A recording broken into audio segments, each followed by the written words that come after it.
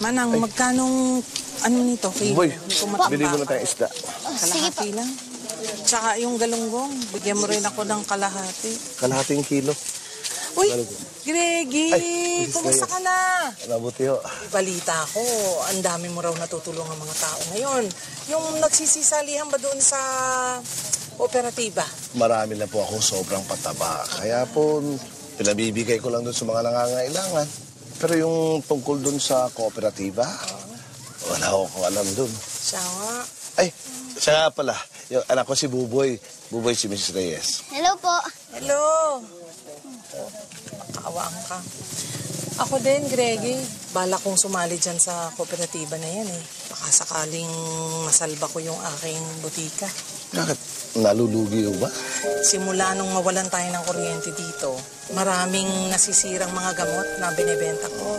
Kung hindi ako matutulungan ng kooperatiba, mapipilitan akong magbenta kahit ayaw ko. Pinundar naming mag-asawa yan. Alam mo, kaming dalawa ni Jaime. Yung butikang yan, Greggy. Kung nabubuhay siya ngayon. At nakikita niyang ganyan ang sitwasyon ng butika ko. Malulungkot yun. Sana ako maayos ang problema niya. Makano yun, Stella? Ay, siya nga pala, Greggy. Gusto ko sanang humingi ng tawad sa'yo. Sa inyong dalawa ni Attorney Torre. Saan?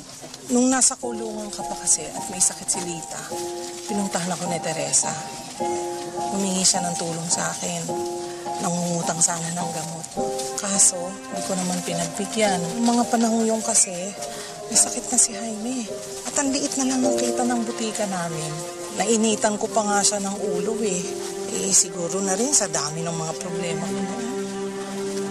Naalala ko lang yun nung pinuntahan ako ni Attorney. Kalimutan ko na nga yung mga alaalang yun eh. Siguro dahil sa hiya at sa mga nagawa ko nung panahon na. Huwag din ako isipin yun. Lahat naman tayo may kanyang-kanyang problema. Salamat. Sige. Sige, mauna na ako ha. Sige po. Makabait ka. Salamat, ate. Magkano yung tilapia? Sir, Sariwa ba yan? Bigyan mo lang yung kamatis. Nakakaawa naman po si Mrs. Reyes, no, Tatay Greggy? Okay. Importante sa kanyang butikang yun. Hindi lang dahil kabuhay niya yun, kundi dahil marami rin siyang magagandang alaala doon kasamang asawa niya. Parang kayo po? Tumutulong po kayo sa mga taga rito kasi pinoprotektahan niyo po yung Barrio Maulap. Kasi nandito po yung alaala niyo ni Nanay Lita at saka ni Ate Teresa.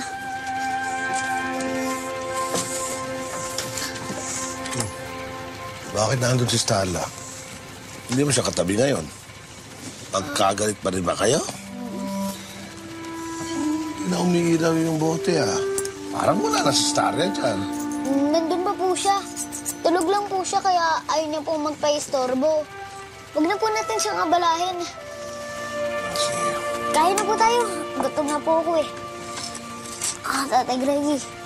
Ito po, kuha na po kayo.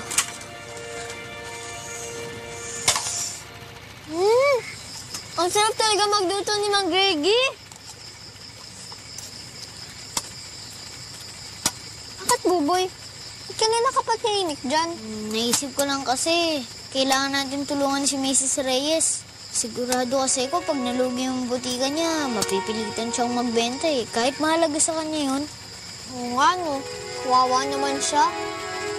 Ano ba dapat ang gawin natin? Eh di syempre, hihiling ka tapos tutuparin ko. Kaya hilingin mo na, Buboy. Now na! Pero ano ba dapat yung hilingin ko? Sabi kasi ni Mrs. Reyes, nahirapan daw siya mula nung nawala ng kuryente dito sa Barrio Maulap eh. Siyempre, hilingin mo na magkakuryente dito para bongga. Okay. Sana magkaroon ng kuryente dito sa Barrio Maulap. Okay, Buboy. Ano man ang hiling, aking tutuparin. Ang iyong nasa loob, ipagkakaloob. Ngayon din! Down na! Oh, Starla, okay ka lang ba? Nahilo ako dun ah.